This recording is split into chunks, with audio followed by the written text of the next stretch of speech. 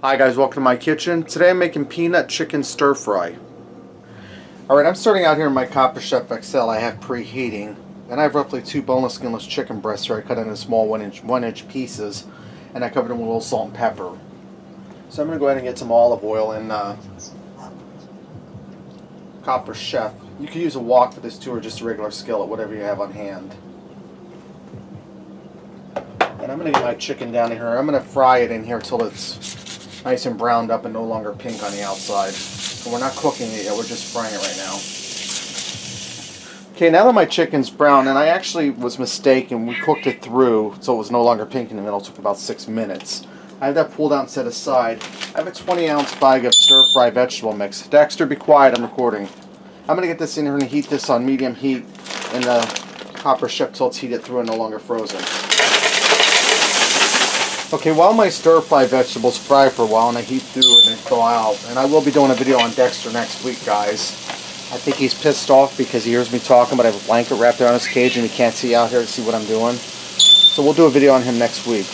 While my vegetables are sauteing here and frying, we're going to mix a sauce for this. I'm going to start out by putting a 13.5-ounce can of coconut milk in here. And this is the first time I've ever worked with coconut milk, guys, so hopefully I don't mess this up.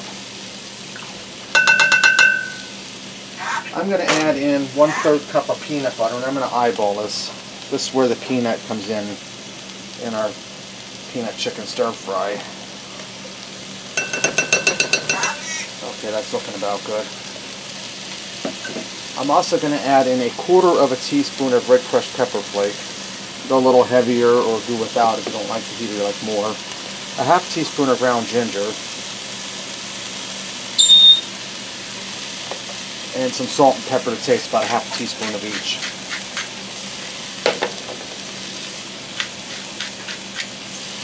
I'm just going to stir this together and let it set aside so our vegetables warm through.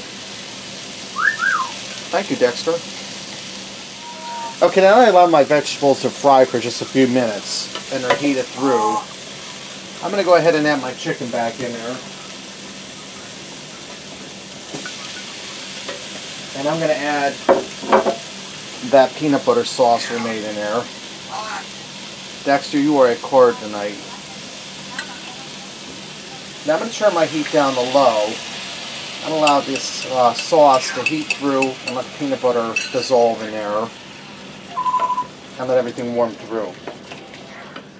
Alright guys, now that this all heated through and the sauce blended, I have 3 packs of ramen noodles here that I cooked to directions on the pack. You can get any flavor you like, but don't put the flavor pack in, you just want the noodles. I got the chicken, I'll save that later because I can use that for a chicken base for chicken noodle soup or make a gravy out of it or whatever. I'm going to take my ramen noodles and we're going to put them in the stir fry. And if we get a little bit of water, that's fine because this peanut butter coconut milk sauce is really thickened up. Get my noodles there.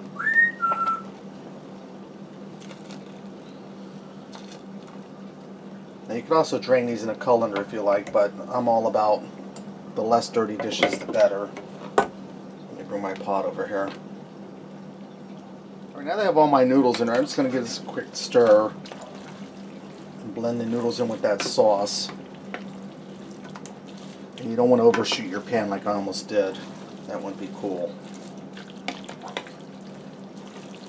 Alright guys, this is looking pretty good. It's ready to go. Let's go ahead and fix up a plate and see what we got. Okay guys, I'm going to add a little light soy sauce to mine. This is to preference, whatever you like, if you don't want nothing at all. Just like the extra tang that it gives it. And I'm using low sodium because soy sauce is so salty that I like to reduce sodium stuff. We can here give this a taste. Funny thing is, while I was off camera, I wasn't talking, the bird was totally quiet. Now he hears me, he's squawking and carrying on. Chicken's nice and tender, cooked through. Taste that peanut sauce. Creaminess from the coconut milk, a slight taste from the peanut butter, but it doesn't taste like a peanut butter and jelly sandwich or nothing like that. Grab some ramen noodle here and a pea.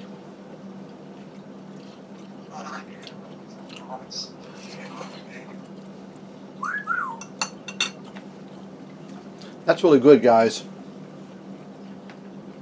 Now it has Slight peanut butter taste, but not overpowering, and the creaminess from that coconut milk. If you don't prefer that much of a peanut butter taste, you cut that peanut butter down in half from what I put in. So there you have it, guys.